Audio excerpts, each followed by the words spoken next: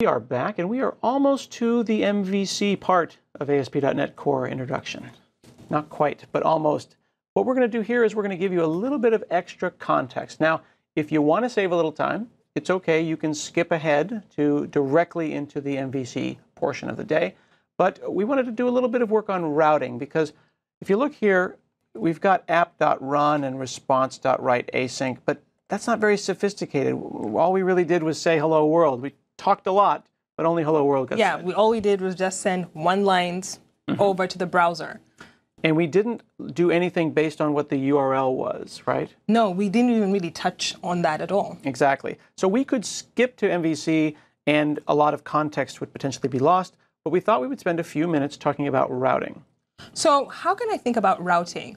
Would it be what the request is when I ask for it, when I go to a web page? So if I go to my blog, and I'm looking for a particular post, and it goes to that post, is that what routing is? Right, so if you said /post/6. Post 6. Somebody has to know that they're the handler for /post? Yeah, that they're in control of that. Is that what routing does for us? Exactly. So if we look here, app.run is doing it for all requests. Everything. Everything. What we want to do is we want to say, and I'll just do this in a comment, I'll say, who handles /Maria, who handles /Scott, and then to your example, who handles /blog/6 or whatever.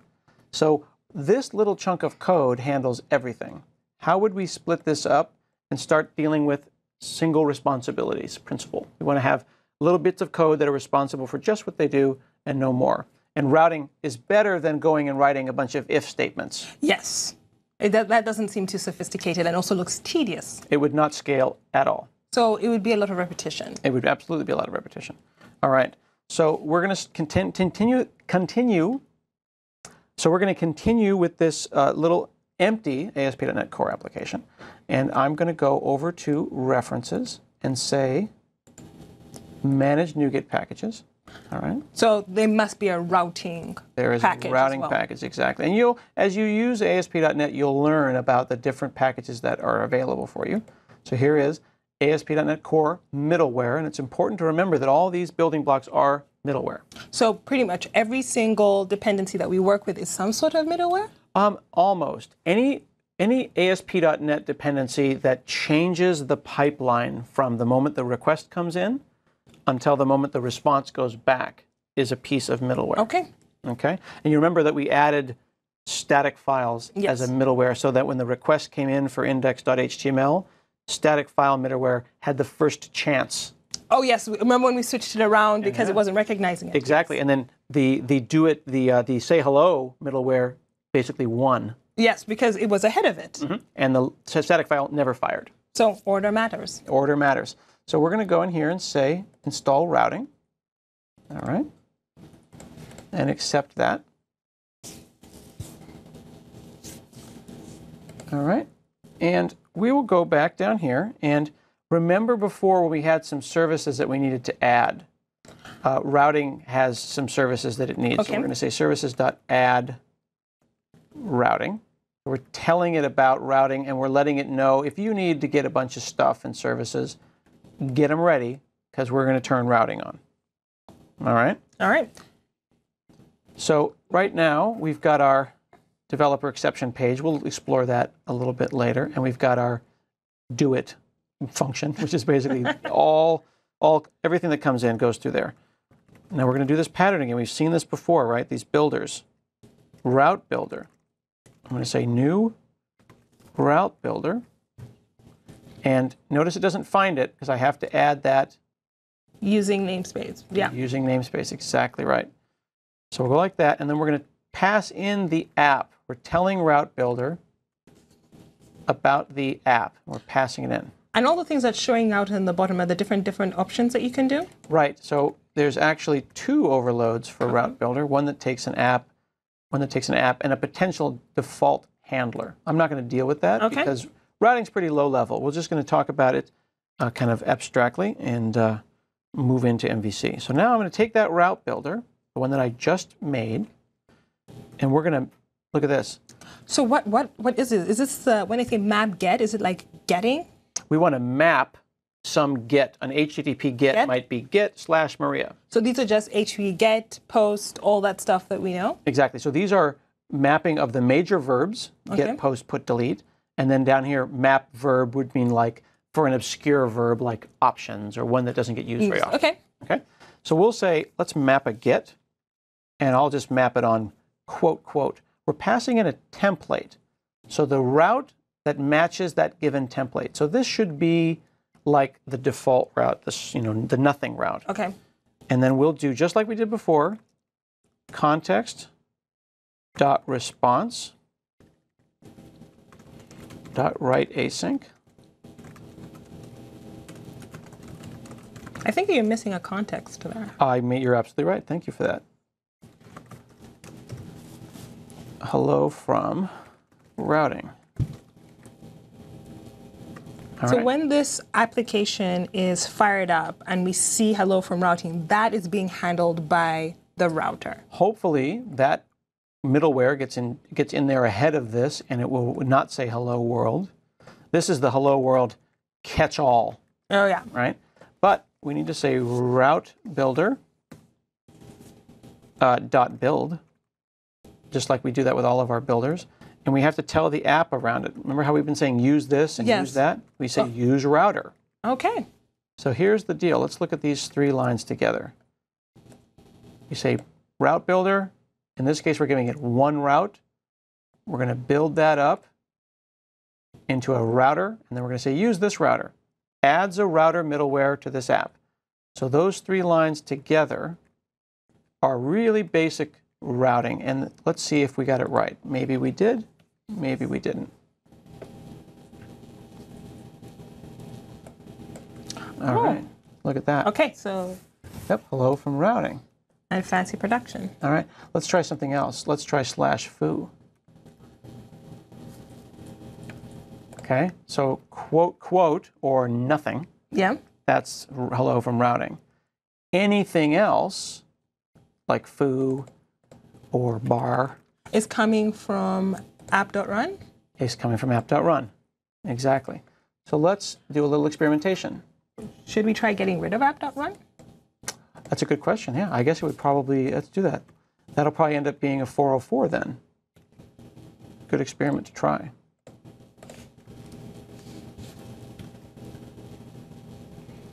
Okay, fire that up. Hello from routing. /foo is a 404. Because it's not there. All right. So then a question would be, let's add another route.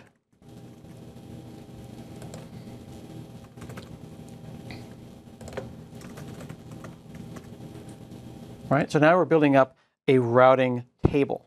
Oh, that's going to navigate to all these different. It's going to know about all these different things, and it's going to, oops, what did our error get there? Let's see, a little error. Oh, I left my application running. Of course, I haven't switched over to IIS yet, which would solve a lot of those problems for me. So there's hello from routing. And if we say /Maria, your stuff fires, okay? So it knows by looking at the URL that it matches, this is called a string template or a URL template. And templates can be much more sophisticated. Right now, we're just saying, like Maria, that's just a word. Let's try something else. I don't even know if this will work. Okay. Because URLs can be complicated and have all sorts of fancy features. All right. See the difference there? I see the difference. An important reminder, as if it's not, it might be obvious to everybody, but just a good reminder that what the URL looks like isn't necessarily what the files on disk look like. Right? There isn't a Scott folder and a no, folder. No, it's not there. Right? So it's a mapping that doesn't necessarily have a physical, like I can't go look for the Scott foo thing. Yeah, and like you couldn't go and see the source of this, like a page, an HTML page. Well, yeah, exactly. The source is just what got returned back. There's no file that's being served here. It is that little bit of code. So the router is saying this URL template matches the URL that got passed in, therefore execute this little piece of code. And I could build an app with like this way, but it would get pretty. It looks like it would get pretty messy. It would get pretty messy. Actually, let's see if we can get a little messier before we give up. So let's actually have it so we can pass in like your, you said post, right? Yeah. Like a blog. We'll say map get, and we'll say post, and then we'll say post number. Okay. And you see how we've done it like it's the reverse version of what you showed me before with the $sign thing. Yes. Okay. Right? So it's as if we're going like that, except this is on the way in. So map get post number. The context is the current HTTP request and response together. Context.response, oops. Response dot, did I do it wrong again? Dot write async.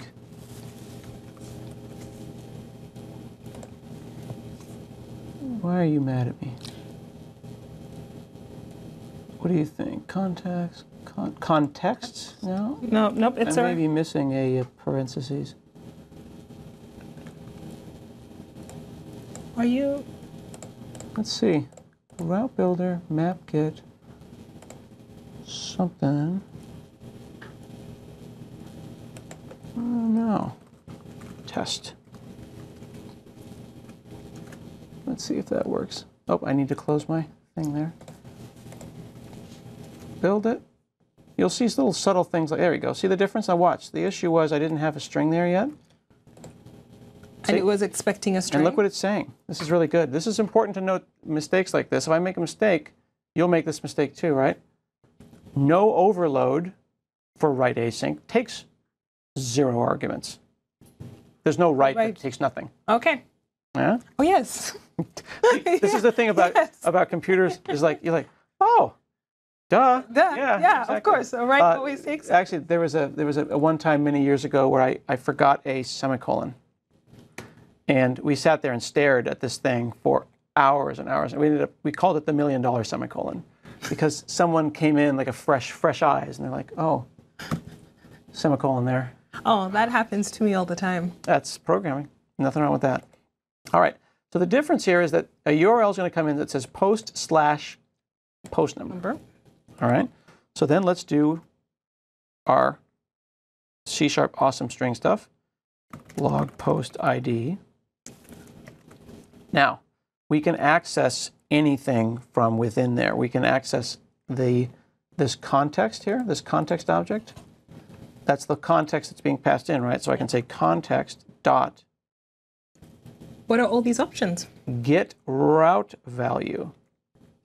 Because the post for the blog, that number, that value, what do we call it, post number, can be then plucked out of the URL, and then we can output it to the user. Okay, so post number, close it. So let's take a look at that because there's a lot going on there. All right, go and map a get. If the URL looks like this, then write out the words blog post ID. Take a look at the current context, that request that just came in, and get the value of that part of the route, post number. All right? All right. See what that does. So, post/6. All right? Cool, eh? Cool. So you can put any number in there. Right. Well, here's actually where it gets pretty horrible. What if I went like this? It's not a number. Is that a number? All right. How come it didn't? Well, I never said anything about what the rules were for post number. I just said post number. Yeah. So with route ID, with routing here, you can give it a little bit more information. You can give it a little more context. So I'm going to say it has to be an int. You say colon, and then you give it a special type value like date or int or long. Okay? So let's try that. All right.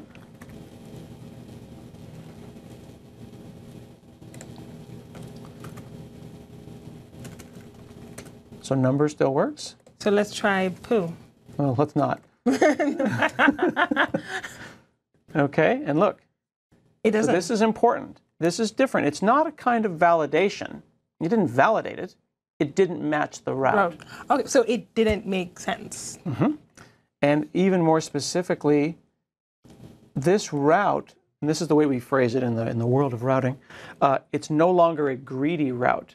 Sometimes you'll make a mistake and you'll put a route up and it's far too greedy. That it takes in everything. Including stuff that you're not interested in seeing. So let's say, for example, that you knew somehow that post number would only ever be 5 digits, or it always started with 9 or whatever. Yeah. You could constrain this even more with like a regular expression. Okay. Or you could write your own custom routing and you could say, I only want to allow values from here to here or whatever. And then that input would never even get passed into you. This code here never runs, the blue part, if that route doesn't match. Yeah, so it gives you the 404 error. It gives you the 404 because it goes through the process and it says, is it this one? Is it that one? Is it that one? Did that match? I'm not even going to do that. And then, of course, because we have no default, it falls through. So going back to order matters, if I put route.map post with an int at the top, does it change anything? Does it change anything? Like if I go to /Scott or /Maria? So that's a great question. It will not change anything because each of these routes is quite specific. But let's prove that. So there's this one, the second route. Yep. And there's post with a number. Okay. And there's Maria. Okay. But we could put another route down here. Maybe. That has string? I don't know. Let's find out. Maybe it won't let us. So here's an int and here's a string. And this is the kind of experimenting that you, the audience, should do. And this is important. And I think people don't understand this when they think about learning and learning new frameworks and stuff like this, is they think that all the questions can be answered by reading the docs. They can't. No, we need some testing. You got to test it for yourself. So here we just put in that blog post, and that said blog post ID. Now if we put in your name. Something else. Huh. Okay. Now, think about ordering for a second. If I moved that, which does not have the constraint, up, would this ever get called? Let's explore this. Let's explore this option. Yeah, think about this. That's string. That's this one here. Right? That's int. That's that one there. Okay. If I flipped it around, what do you think? I don't think it would. You think it'll never happen? Why? Remember our vocab from just a moment ago. What did we just learn about routes that are greedy? There's our string. And there's our string. Strings are greedy because anything can be a string. Everything can be. Oh, yes. Yeah. Okay. Yeah, that was a bit of a. That was a trick question, but yes. They're greedy because an int, that can be a string. It's a string of 1, 2, 3. Cool? Oh. So lots and lots of time can be spent debugging routes where you'll be like, what is going on here? And it turns out that order matters and routes can be greedy and selfish routes. So that's a problem. So make sure that you experiment with the order of the routes are and then observe it. And it's really important to try those different techniques. So that is routing. This is not yet MVC. Not yet MVC. It's the general concept of routing middleware. All right. Okay. Next, we're going to do an introduction to MVC, Model View Controller.